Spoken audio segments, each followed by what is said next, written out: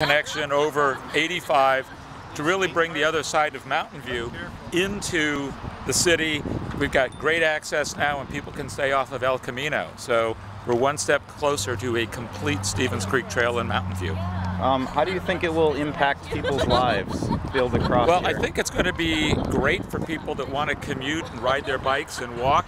Even JP De La Montagne lives over on this side of town. He's now going to be able to ride his bike all the way down to his office in the shoreline area. So it's going to be a great asset.